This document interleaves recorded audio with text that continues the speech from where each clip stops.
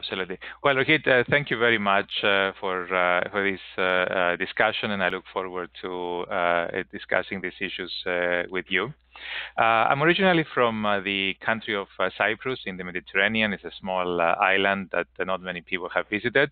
But I lived in several other places, actually about half a dozen countries before I was even 4 years of age, mostly in the Middle East with my parents, and then spent most of my early childhood and teenage years in Cyprus.